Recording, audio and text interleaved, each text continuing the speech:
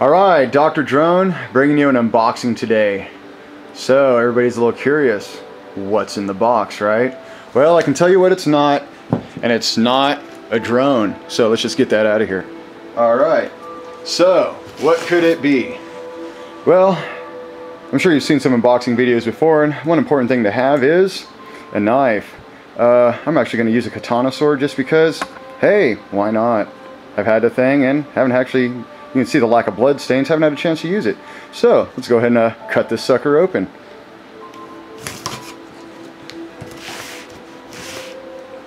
And the logo right there might have gave it away.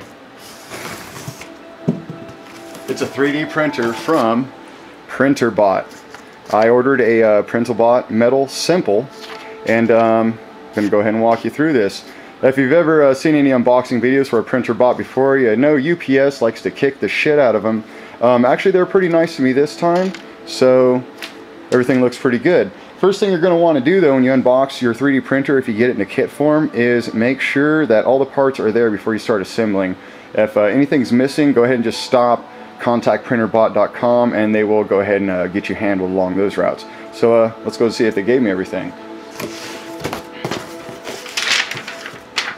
Looks like we got a packing list with all the, see if that'll come up there.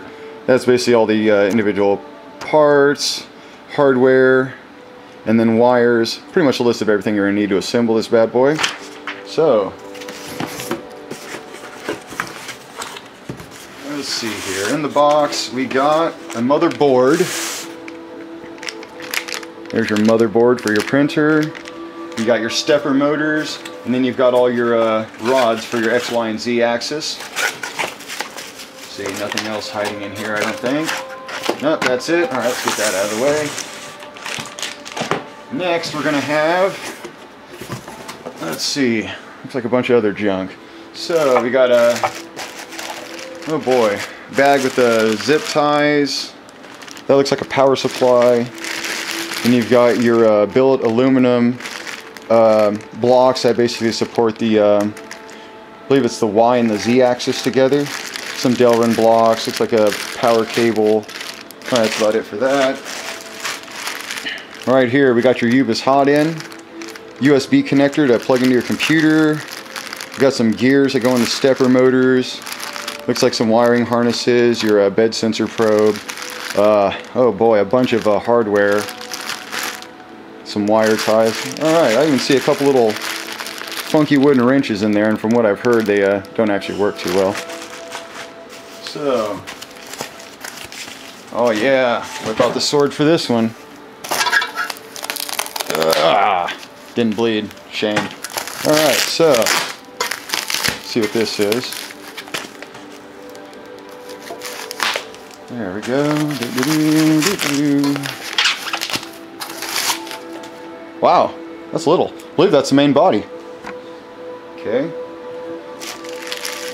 I actually ordered a, I ordered the newest version off of Printrbot.com directly because it actually came with a spool rack and an aluminum carrying handle. If you're buying one off of eBay or something like that, yeah, you're probably going to get an older version and it's not going to have these features, and it'll cost you like 50 bucks to go on like Printrbot.com and get them like this. I mean, you can get an older one and just 3D print your own carry handle and your own spool rack, but you know, I like the sex appeal of a billet aluminum. Yeah, that's beautiful, isn't it? Okay, so let's see. This looks like the Y-axis arm that basically houses your UBIS hot end, your cooling fan. All right. Then we got a print bed. Let's see here. Stick that pig. All right. This is the print bed. Beautiful powder coating on that.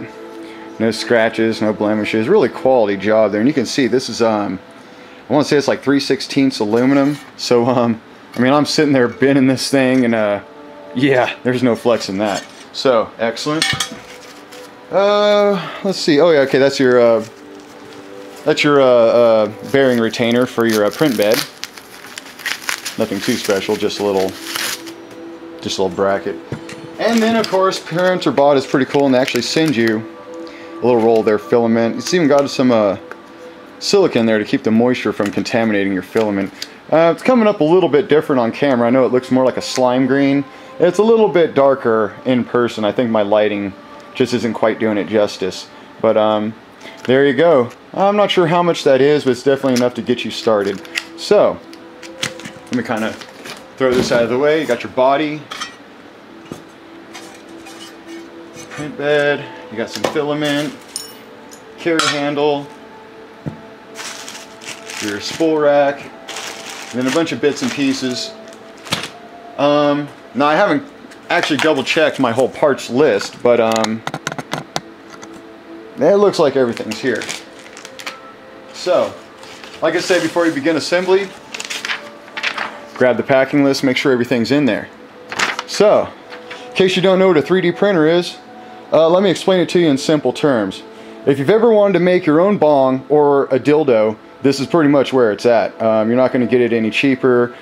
This kit will print you a 6x6x6 object if you want to go something that big, and then you can actually expand it with another kit.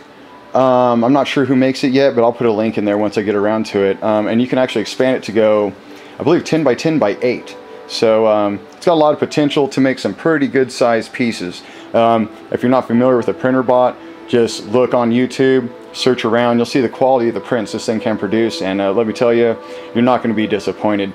The bang for the buck, this is where it's at. This kit costs less than $600, and if you look around, you know, there's other printers you can buy for like $1,200, but they're only going to print like a 5x5x5, or maybe not even that big. So if you're looking for size and quality, this is pretty much where it's at.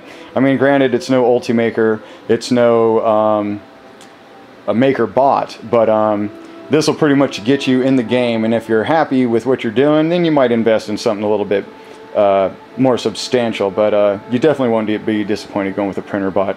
So as always, if you like what you see in my video, go ahead and give me a thumbs up on the like button, and if you kind of like what I do with the drones and the printing and all that, go ahead and subscribe to my channel. Feel free to ask me any questions you want to know about how to print your own dildo or how to make a bong. I'll gladly answer those questions for you. So thanks a lot for watching my video, guys, and enjoy.